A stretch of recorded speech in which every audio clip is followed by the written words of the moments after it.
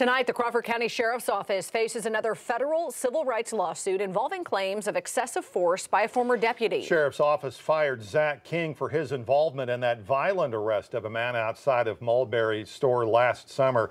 He's now named in a lawsuit related to that incident and now 2 others. 5 News reporter Catherine Gilker is in the newsroom with a closer look at those allegations.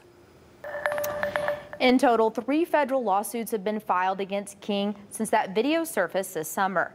The latest suit filed this month also lists Crawford County, the sheriff, and the sheriff's office as defendants. Crawford County deputies were called to the home of Polly Reisenhoover in May 2021 to reports of someone who possibly had a gun. According to a lawsuit filed in federal court, deputies asked everyone to come out of the home, and they eventually did. Reisenhoover says she asked former deputy Zack King why they were at her home because she hadn't done anything wrong. At this point, I believe Deputy King was getting frustrated with her.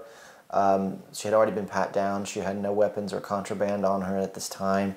And in that frustration, he ended up tackling her to the ground and putting her in handcuffs, even though no charges were ever pressed. Adam Rose is representing Reisenhoover.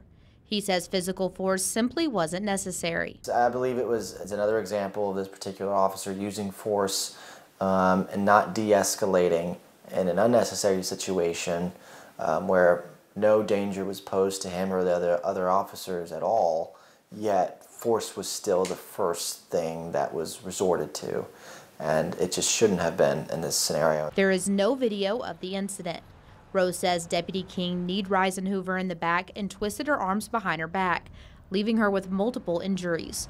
Deputy King alleges Reisenhoover attempted to slap him. And there was no marks on Officer King to substantiate that. And again, even if she had, again, tackling her to the ground, when she was a 65-year-old woman who wasn't armed, it just was not the appropriate response. Rose represents another woman who claims King used excessive force during an altercation in June 2022.